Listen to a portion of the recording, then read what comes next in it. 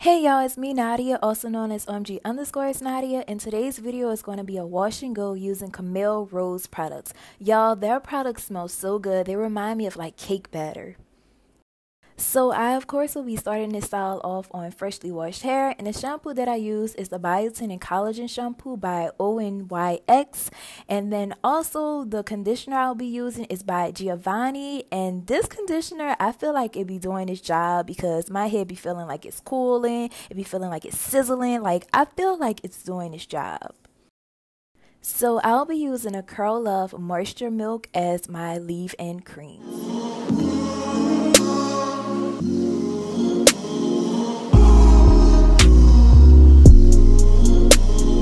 So although the moisture milk does smell really good, y'all, I feel like it just does not work for my hair. I feel like the product is more so of like a hair lotion instead of like a thick like cream or whatnot. So I feel like it doesn't really get the job done, and I feel like it doesn't really moisturize my hair like what I'm used to. So the oil I will be using is my all-time favorite oil. It is the Jamaican black castor oil, and this is my first time using the brand Sunny Owl. The reason why I always like using castor oil is because it is a thicker oil and it is good for dry hair, dry scalp, and also it helps thicken the hair.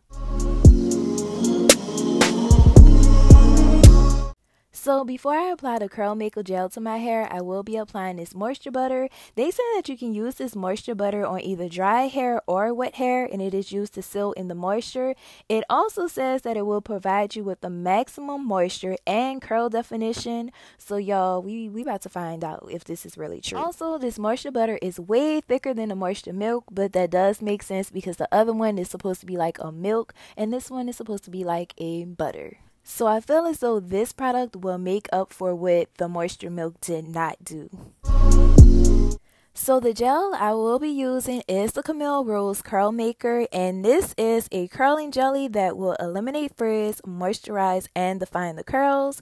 So the way that I am going to define my curls is, of course, I detangle my hair already with my little, what is it called? A tangle teaser, because my little diamond brush thingy, it broke. So this is the next option. So yeah, I'm just going to use that, smooth my hair out, and then I'm going to go in and apply the gel, and then I'm just going to use my fingers now to define my curls. So y'all, I have not done a wash and go in a very long time, since maybe like the beginning of the month. So I was trying to figure out how I was going to actually define my curls because it has been so long since I've done it. So I was torn between just like running my fingers through and just letting it be like that, or if I was going to like finger coil it. So you will see me do a little bit of both.